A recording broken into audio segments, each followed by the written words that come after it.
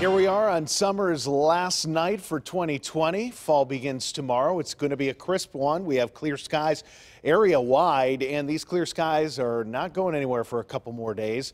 Currently 52 degrees in Pittsburgh. We have calm winds, low humidity. It is just a nice night in Pittsburgh. Now, there are some temperatures already down into the 40s, even low 40s in spots like Katanning, but you can see Franklin, Clary, and DuBois in the mid to upper 40s, 45 in Indiana, 37 at this point in Somerset, 43 in Oakland, and these are the areas where we have our frost advisory. Getting closer to town, you can see those temperatures are a little warmer, more so in the low to even some mid 50s around. But again, it's off to the east from 2 a.m. till 9 a.m. where we have our frost advisory.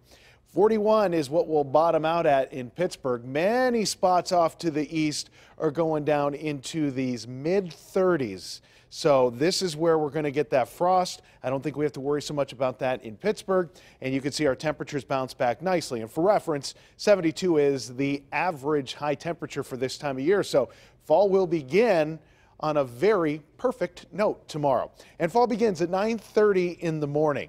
So we get fall started officially at 9:30, and getting later into the week, our temperatures are actually going to be warming up. But again, 72 is average, and an average low is 52, so we're going to start it off a little cooler than we should. Now, one thing I want to point out, sunrise is 7:09, sunset is 7:17. And when you grow up in science class, you usually learn that equinox, like the autumnal equinox, which is happening tomorrow, means equal day, equal night. It's not the case here. On my Facebook and Twitter pages, I posted a link on why there's a discrepancy in that.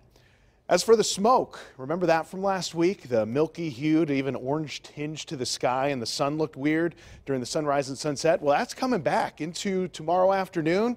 You'll probably start to see that smoke arriving in the upper levels of the atmosphere. It'll be with us on and off for the next couple of days. However, Thursday, we're going to have actually clouds closer to the surface, so we'll have a cloud-sun mix with more clouds and sunshine the way things are looking right now. 41 tonight, clear and chilly. The winds will be light and variable. Then tomorrow, we get back to 72. Tomorrow's going to be a great way to kick off fall. I'll tell you that. Light breeze out of the west, bright sunshine, low 70s.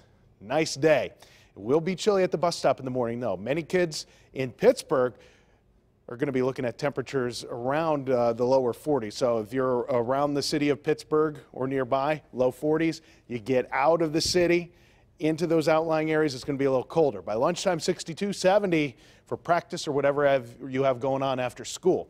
Temps return to the upper 70s Wednesday, Thursday, and Friday. Staying dry there. Saturday, 80 degrees, and then some showers for early next week, and those temperatures will start to inch back down. Remember, with the frost advisories that we have tonight in spots and that we had over the weekend, you got alerts right to your mobile device if you have the KDKA weather app.